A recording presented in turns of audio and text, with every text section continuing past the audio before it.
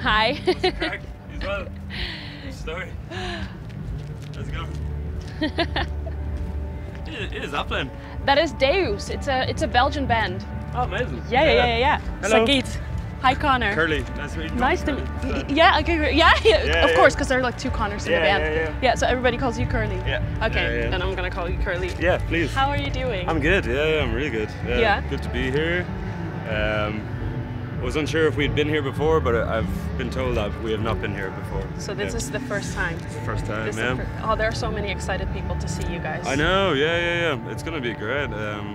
Yeah, it's a very exciting prospect to kickstart festival season again. You know, it's nice to meet bands backstage and like, I don't know, it really like drives home the sense of community between musicians. I feel festival season. So Yeah. it's cool. Yeah. I can imagine, but also at the same time, touring and a festival season, it's very intense. Yes.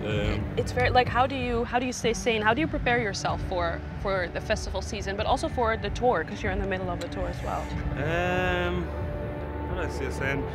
Just keep trying to read and keep trying to write music. I feel like that's the one thing that we found whenever we started touring that got to us the most, is that we stopped creating, and then whenever your life is kind of based on repetition, then you end up kind of despising what you're doing, because you're constantly being a mirror of yourself rather than being the person who makes stuff, you know? Mm-hmm. Well, that really explains a lot, because I was wondering, like, how do they keep releasing an album every year? Every year you've been giving your fans a record, but that's because you guys are writing on the road.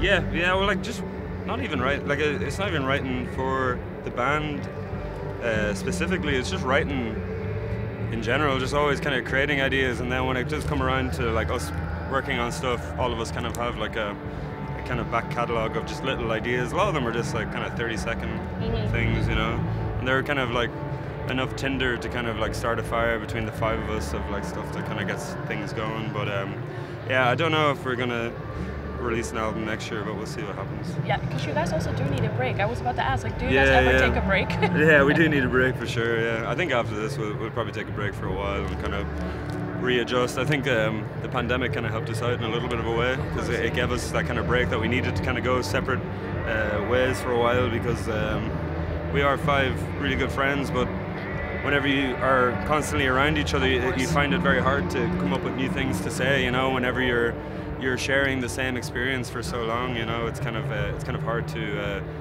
then bring something new to the situation, you know, and be like, oh, have you heard this? It's like, yeah, I've heard that, because I'm here as well, you know, so it's like, it's just one of those, you know. I can imagine. You just said you also read a lot. What are you reading at the moment? I'm reading a book of short stories by an Irish author called Kevin Barry. Oh, okay. And it's a book called That Old Country Music, and it's short stories kind of based around the west of Ireland, around like the kind of very rural Ireland, and it's amazing. Yeah, it's an amazing collection of short stories.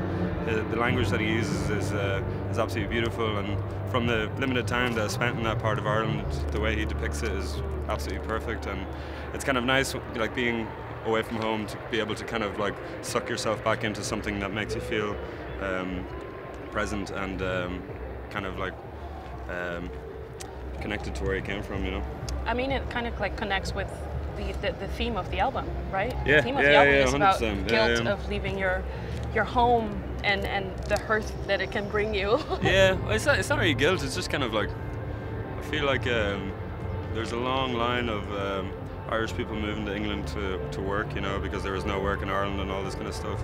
And that wasn't necessarily our case, but I think whenever we did move over, it was kind of at the end of a period of our lives where we had, you know, been college students and like tried to make it in music, and like finally got like, you know, signed with a label, and it just seemed like the natural ending of a chapter to then move away from Dublin. Really? Why?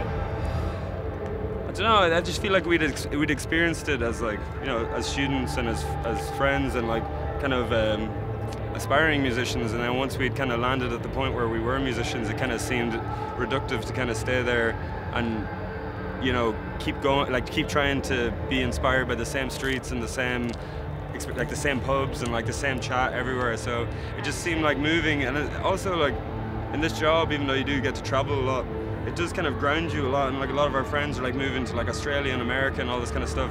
We were kind of finding ourselves in our mid-20s, and we were like, we should move something, we should experience something else. You know what I mean? Yeah. So that's kind of how it ended up happening.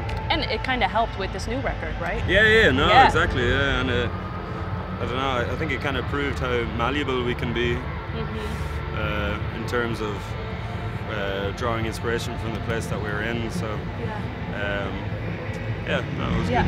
I was reading this incredible interview that Enemy did with you guys about the new record, and then I don't remember who it was, but one of your mates said that you want to, basically, you don't want to sound like Dogrel anymore. You want to throw away the sound almost. Yeah. And I was wondering, how would you describe the Dogrel sound, and why was it time for you guys to just, you know?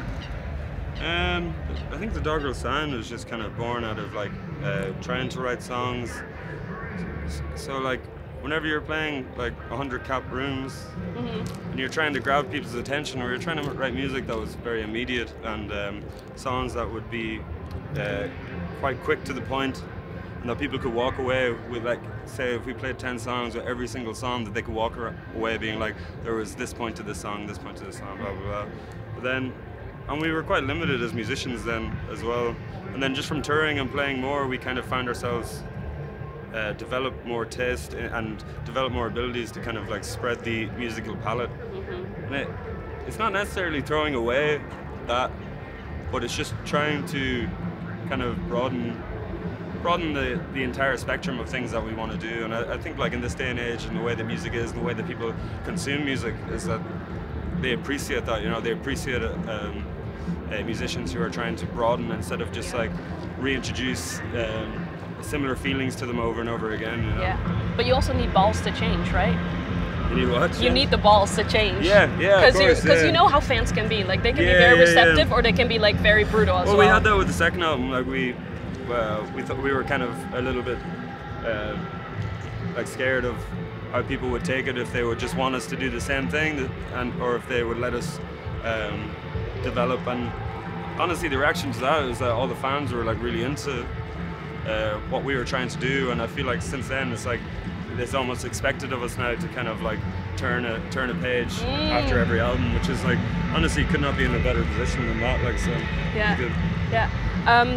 it's very exciting to be able to like play shows with a new set list because the new album is out. What is your favorite song to play live from the new album? So we kind of like, we were just on tour in America, and we kind of learned all the songs as we were going. But I honestly think Big Shot is one of my favorites to play live now. I think it's just the beat of it is quite different to anything that we have, and I think how noisy it is and how like full force it is. It's just become like a really enjoyable thing to play, like, you know. So we will be hearing that song tonight as well. Amazing. And then last question, since you were talking about taking risks and experimenting with new sounds, which song on the record scared you a little bit? That you were like, oh my gosh, I don't know what this is gonna do? I think like a song that scared me to like transition into live was the first track, In Our Griha, Joe. So it's like a 6-minute song, or a little bit over 6 minutes, and it's like me and Digo singing backing vocals for that long, and singing the same thing over and over again as like a mantra. And the hardest thing about that is that I sing backing vocals, but like not that often, but having to sing the same thing over and over again is like, if you sing it worse than the time before, I feel like people notice more than if you were singing different things like after each other. So that was the scariest thing, but we got over that now, and I enjoy playing that. So we'll do that song live tonight as well. Oh, that's great. Well, Curly, thank you so much for your time, no and problem, enjoy your set tonight. I'm sure it's going to be amazing. Hopefully.